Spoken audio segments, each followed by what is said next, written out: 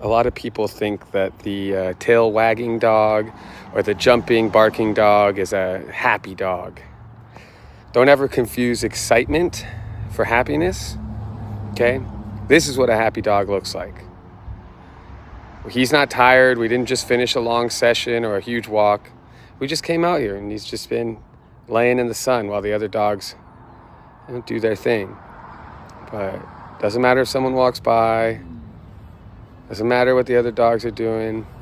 This dog is calm, comfortable, and happy. Look for a dog that's calm if you're looking for the dog that's happy. Remember, the excited dog is not the happy dog. The calm dog is the happy dog.